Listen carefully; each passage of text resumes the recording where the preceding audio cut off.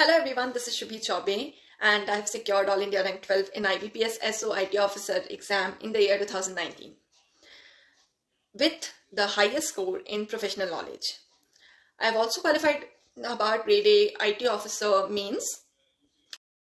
I was getting a lot of queries regarding the descriptive section of Nabard Grade A IT Officer, and specifically the part English. We all know what kind of questions are asked, but the descriptive part, that too from your professional knowledge. So what kind of questions could be asked? So I made a list of topics that you can take as a reference to prepare. And apart from that, yes, one more thing. It's not a rocket science. What you have to do at this moment is whatever is given in your syllabus, you have to think about it, that what kind of subjective questions could be asked from this area. So if your concept is clear, you are not going to miss out on any question, or you're not going to perform bad in any of the question. So my advice would be to focus more on concept building, because Nabard is, as we all know, it is highly competitive exam, and here the level of difficulty of the questions is higher as compared to IBPS SO IT Officer exam. So if I talk about the previous years, so as I can see the questions in the previous years, we had a question from SDLC model. So the question as simple as what is SDLC model, and explain the phases that it has.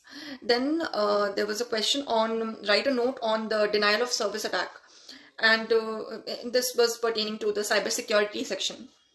So the questions are going to be like, if you look at the questions, you'll think about that, okay, I have read it somewhere, but that's not the point. The point is how much conceptually clear you are from those areas. So let's start and discuss questions that are relevant to us. And if you want more previous year questions, or if you want the solution of the questions that I'm providing you, you can write down in the comment section and I'll try my best to help you out with that.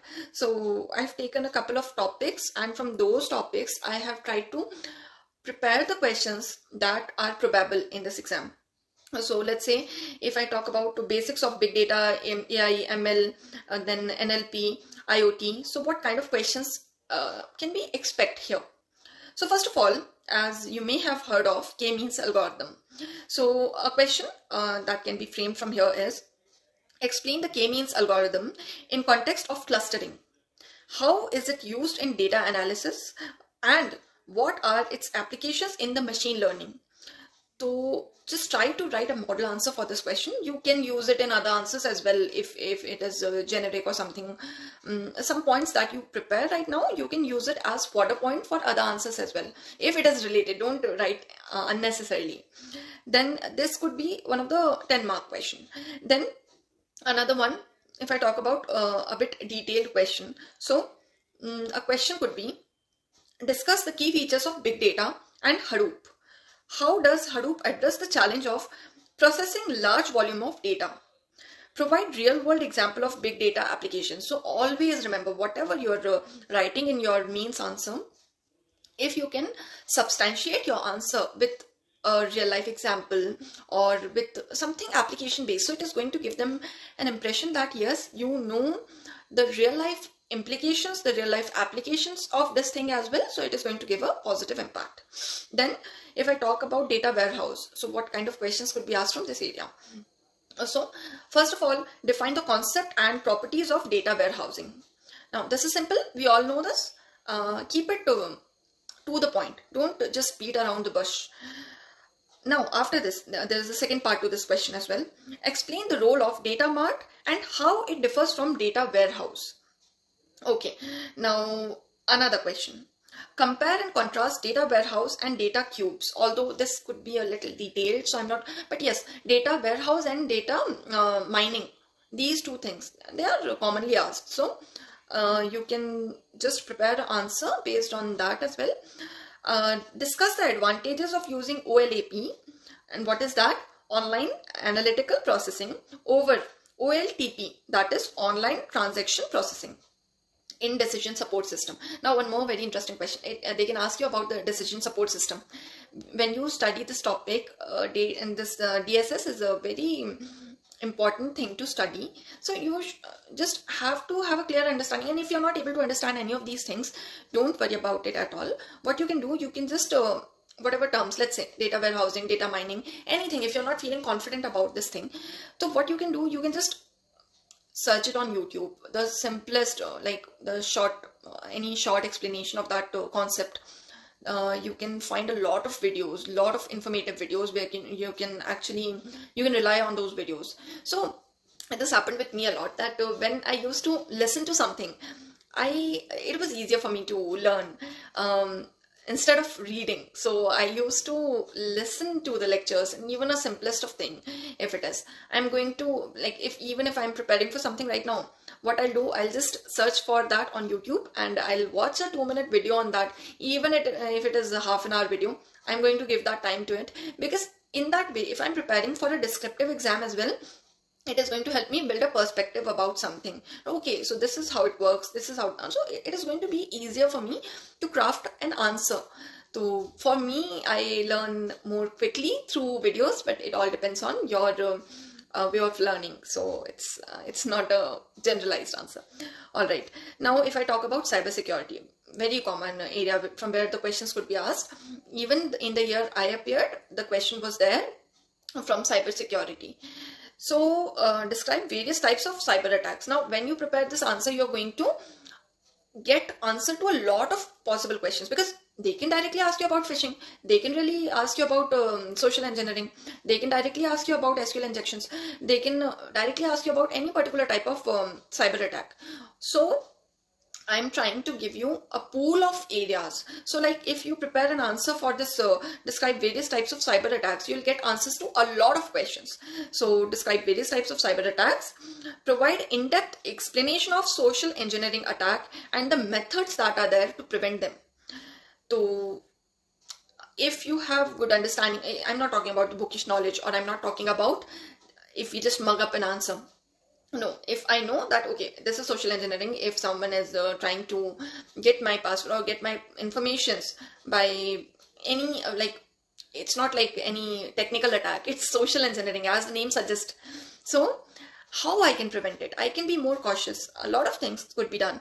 So if you want model answers to these also, you can write down. And one more thing, very important, you can join the Telegram channel. I'll drop in the link to that channel in the description. So whenever I'm getting time, I'm just posting a lot of MCQs there to help you all out with your preparation. As I can understand, the sources for IT stream are actually very less. So now, one more very important question. This is highly probable. So explain the CIA triad. What is CIA? Confidentiality, integrity, and availability, which is the most important concept in IT security. Okay, so in context of cybersecurity, you have to explain the CIA triad, and you have to discuss the importance of control measures and two-factor authentication in maintaining the data security. Now, if I talk about the advanced networks, what kind of questions could be asked? So one, you can just note it down as well. Anyways, I'm giving all these questions, so no need to worry about that. So discuss the importance of cryptography in network security. Explain different levels of network security and the role of network device in protecting data. Then there is another question. Describe the types and significance of firewalls in network security. Explain the concept of IP address spoofing and URL spoofing, providing example of potential security threats that are there.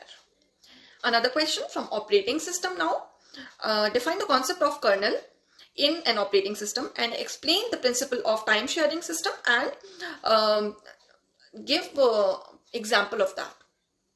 Then explore the key components of process management, including scheduling, multi-threading, and describe paging, segmentation, and file management in modern operating system.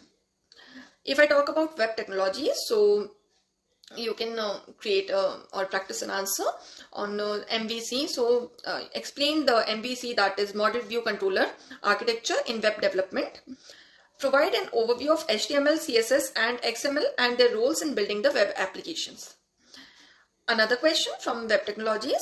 Discuss the significance of web browser and applets in web technologies and how do those technologies facilitate interactive web applications. Don't be afraid. If you think that some of these things are too difficult, don't worry, the questions would be simple. We are just preparing for the worst, and if we are prepared, it is going to help you in the MCQ section as well, so no need to worry about that. Then software engineering. So differentiate between coupling and cohesion in software engineering. Very important question. This I cannot call a difficult question. It's an easy one. Explain common costing estimation techniques that are used in the software development. Then discuss the various types of software testing and their importance in the software development life cycle. Provide example of situations where specific testing types are crucial. Now, these are some areas from some of the topics. If I talk about data algorithms and analysis design, that means ADA. So they can ask you about, explain the concept of time complexity in sorting algorithms. Okay, we all know this is the time complexity of bubble sort, this is the time complexity of selection sort, but what is the concept, what is the, why do we need it, why do we calculate these complexities? So what is the need? In order to answer that, you need to be clear with the basic concept of this time complexity. You can find an answer easily, or if you don't, let me know. Compare and contrast the time complexities of different sorting algorithms such as quick sort, mud sort, bubble sort. Now, in order to answer this question, you will prepare one short MCQ, like mostly short MCQ. That is the time complexity of the algorithms. So if you prepare for this, it is going to help you in the objective section as well. Now, describe the principles of divide and conquer, dynamic programming, and greedy algorithm in the design of algorithm. Provide example of real-world problems where each of these techniques is applied.